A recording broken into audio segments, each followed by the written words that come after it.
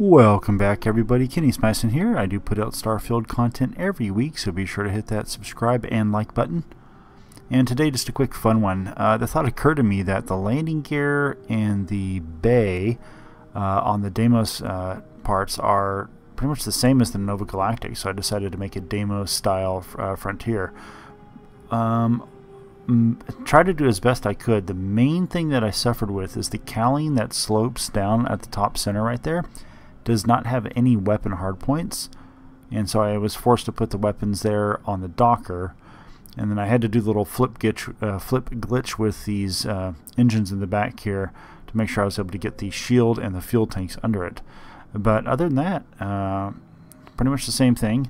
Now the Frontier Hab is a special named one that is basically a Nova Galactic one with a research station in it. So of course I went with the Deimos-Style all-in-one berth because it's an all-in-one berth in the Frontier. And this turned out pretty decent in here. Got the shower and the bathroom back here. Little table over there. 4 beds in this one compared to the 1 bed that the Frontier itself has.